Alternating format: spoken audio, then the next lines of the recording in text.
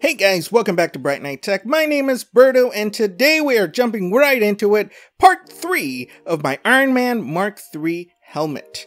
Alright, so right away you can see here that I have made a mistake. So last time what we did is we covered this in woodfiller, and then today I started sanding it down, but I put too much pressure on the top of the helmet here, as we knew might happen, and it cracked. So let's get started to work on this. Okay, so what I'm going to do to try to fix this, I'm going to put some painter's tape right here. All I need is for it to stay in place for just a second while I plastic weld it back together. So I'm going to put this right here, and now I'm going to take my little melting tool here, and we're going to try to get it back together.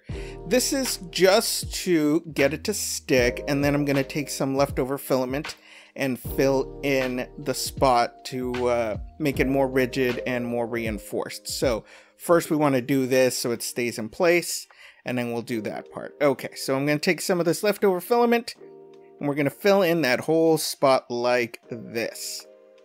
Okay, now we're done. Let it cool, and it's going to be nice and sturdy, and hopefully will not break again. Okay, so as you can see, like I said, I had already started with the wood filler, and I already started sanding this down. So as you can see, that little piece that I had to put back together, it's looking pretty flush with the rest of it, but we still have a lot of work to do. We're going to do more wood filler, more sandable primer, and back and forth until it's nice and smooth. So you want to recarve all the lines that maybe got filled with the wood filler. I would suggest doing this wet instead of waiting till it's dry. So we're going to go ahead and use some of this sandable primer, and I'm going to cover all the pieces with it just like so, and then we're going to sand again and repeat. Just like that, nice and covered. We're going to do it again, so if you miss some spots, that's okay. Alright, so as you can see, it's all primed and ready. We're going to sand this down. Then we're going to do wood filler again, and it's just a lot of that, guys. Okay, so let's get started. I am going to get some sandpaper, a little finer than what I started with, and we're going to go ahead and start to try to make this smooth. As you can see here, I reinforced this again with more filament, and I went ahead and did any spots that I felt had like a visible line because the print was really bad. Just to reinforce it so I don't have any more cracked parts and stuff. So we're going to be doing a lot of that during this whole thing. Alright, let's go ahead and start sanding all these parts like so. Okay, so at this point here, I have already sanded, did some wood filler, and now we're going to do more wood filler again and sand it. I feel like I've been saying that a lot, but that's basically what we're doing. Okay, so I'm really just doing any big chunks of pieces that I feel like have really big imperfections that I might not be able to sand down all the way without ruining it. So it comes in very handy. Okay. Now we're gonna, this is a day later, and we're gonna go ahead and sand this down. I usually let it dry overnight before starting to sand, so we're just gonna get to work here. Okay, at this point we have already done more sandable primer, and we're going to go ahead and sand it again with even finer sandpaper.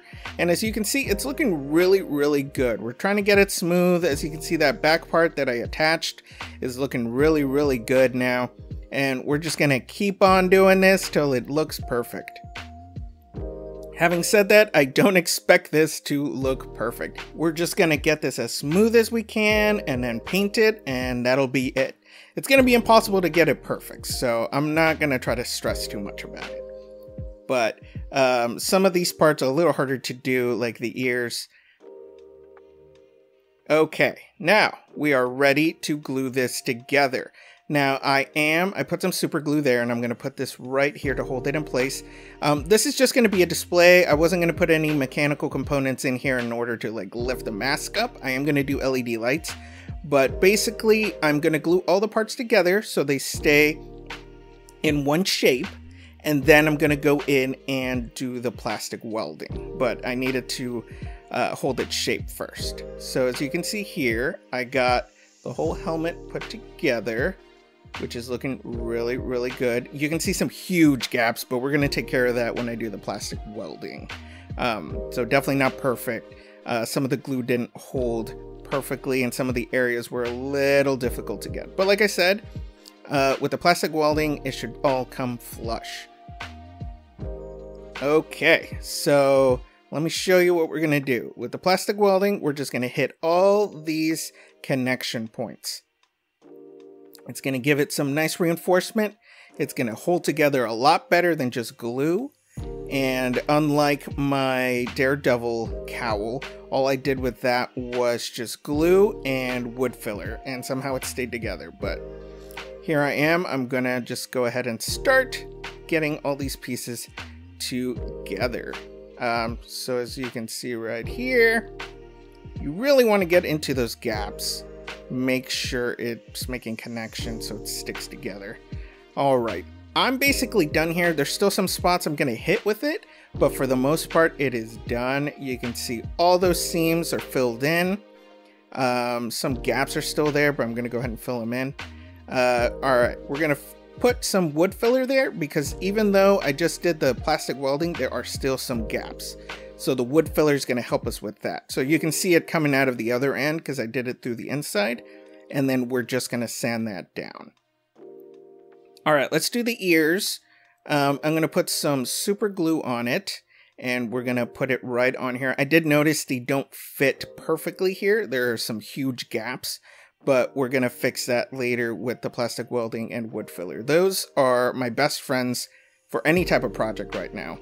I'm so glad I picked up that technique of melting the filament because it has changed the way I do these. It's less frustrating for sure. All right, now that that's glued on there pretty good, now I can plastic weld it. I just need it enough to stay in place. All right, so I'm just going to take some leftover filament and I'm going to go through. This leftover filament that I'm using is the filament that came with my Ender 3 Pro. It's the little test filament that they give you. It works perfect for this. That way I'm not getting into my actual roll. I'm just using that, so it's still lasting me a while. All right, so we're pretty much done with that ear. We're going to go ahead and do the next one. We're going to glue that on there, and then we are going to weld it like so. So same thing, just slowly, take your time. Don't leave it in one spot too long because you'll melt through. All right. So you can kind of see the plastic going through those gaps right there, but that's okay. And you can see how it's nice and filled there. That stuff is not going anywhere unless I punch through it. Next thing I want to do is we're going to put some wood filler on there to fill it in even more, give it more rigidity, and make sure it's not going to go anywhere. Also, if I missed any little tiny gaps or anything, this is going to take care of that.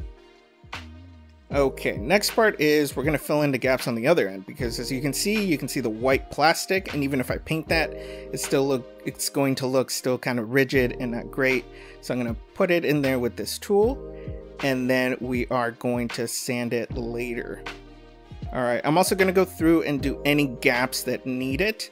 And here I'm going to make sure to take my little tool and recarve some of those lines while it's still wet. All right, guys, this is it. So I'm going to let this dry. It's all plastic welded together. There's wood filler. It's all staying one spot. It looks ready to go. So basically the next step is I'm going to do one last pass with the sandable primer. And then we're going to sand it back down. And then we're gonna do the painting and LED lights next time. So next time we do this video, we're gonna do some sanding, painting, and LED lights, and it's gonna look awesome. I'm very excited about this. We're pretty much there. We're just gonna try to get this as smooth as possible, and we are gonna be done with this in part 4. I am excited, but I think we did a pretty good job. All right, this is the last layer of primer. Thanks for watching. If you have any questions, go ahead and put in the comments below.